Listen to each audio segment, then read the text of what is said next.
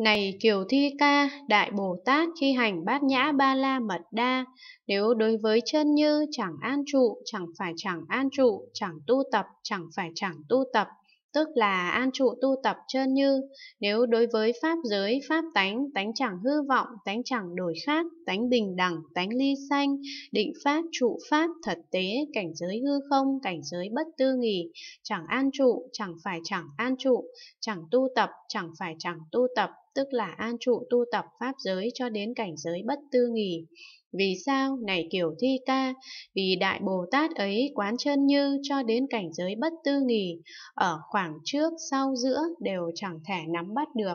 Này Kiều Thi Ca, Đại Bồ Tát khi hành Bát Nhã Ba La Mật Đa, nếu đối với thánh đế khổ chẳng an trụ, chẳng phải chẳng an trụ, chẳng tu tập, chẳng phải chẳng tu tập, tức là an trụ tu tập thánh đế khổ. Nếu đối với thánh đế tập diệt đạo, chẳng an trụ, chẳng phải chẳng an trụ, chẳng tu tập, chẳng phải chẳng tu tập, tức là an trụ tu tập thánh đế tập diệt đạo. Vì sao? Này Kiều Thi Ca, vì Đại Bồ Tát ấy quán thánh đế khổ, thánh đế tập diệt đạo, ở khoảng trước, sau, giữa đều chẳng thể nắm bắt được. Này Kiều Thi Ca, Đại Bồ Tát khi hành Bát Nhã Ba La Mật Đa, nếu đối với bốn tịnh lự chẳng an trụ, chẳng phải chẳng an trụ, chẳng tu tập, chẳng phải chẳng tu tập, tức là an trụ tu tập bốn tịnh lự. Nếu đối với bốn vô lượng, bốn định vô sắc, chẳng an trụ, chẳng phải chẳng an trụ, chẳng tu tập, chẳng phải chẳng tu tập, tức là an trụ tu tập bốn vô lượng, bốn định vô sắc.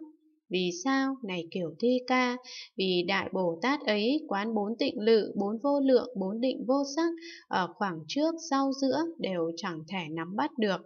Này Kiều Thi Ca, Đại Bồ Tát khi hành Bát Nhã Ba La Mật Đa, nếu đối với tám giải thoát chẳng an trụ, chẳng phải chẳng an trụ, chẳng tu tập, chẳng phải chẳng tu tập, tức là an trụ tu tập tám giải thoát. Nếu đối với tám thắng xứ, chín định thứ đại, 10 biến xứ, chẳng an trụ, chẳng phải chẳng an trụ, chẳng tu tập, chẳng phải chẳng tu tập, tức là an trụ tu tập tám thắng xứ, chín định thứ đại, 10 biến xứ. Vì sao? Này Kiều Thi Ca, vì Đại Bồ Tát ấy quán tám giải thoát cho đến 10 biến xứ, ở khoảng trước, sau, giữa đều chẳng thể nắm bắt được. Này Kiều Thi Ca, Đại Bồ Tát khi hành Bát Nhã Ba La Mật Đa, nếu đối với bốn niệm trụ, chẳng an trụ, chẳng phải chẳng an trụ, chẳng tu tập, chẳng phải chẳng tu tập, tức là an trụ tu tập bốn niệm trụ. Nếu đối với bốn chánh đoạn, bốn thần túc, năm căn, năm lực, bảy chi đẳng giác, tám chi thánh đạo, chẳng an trụ, chẳng phải chẳng an trụ, chẳng tu tập, chẳng phải chẳng tu tập, tức là an trụ tu tập bốn chánh đoạn cho đến tám chi thánh đạo. Vì sao? Này Kiều Thi Ca, vị Đại Bồ Tát ấy quán bốn niệm trụ cho đến tám chi thánh đạo, ở khoảng trước, sau, giữa đều chẳng thể nắm bắt được. Này Kiều Thi Ca, Đại Bồ Tát khi hành Bát Nhã Ba La Mật Đa, nếu đối với pháp môn giải thoát không, chẳng an trụ, chẳng phải chẳng an trụ, chẳng tu tập, chẳng phải chẳng tu tập, tức là an trụ tu tập pháp môn giải thoát không. Nếu đối với pháp môn giải thoát vô tướng vô nguyện, chẳng an trụ, chẳng phải chẳng an trụ, chẳng tu tập, chẳng phải chẳng tu tập, tức là an trụ tu tập pháp môn giải thoát vô tướng vô nguyện.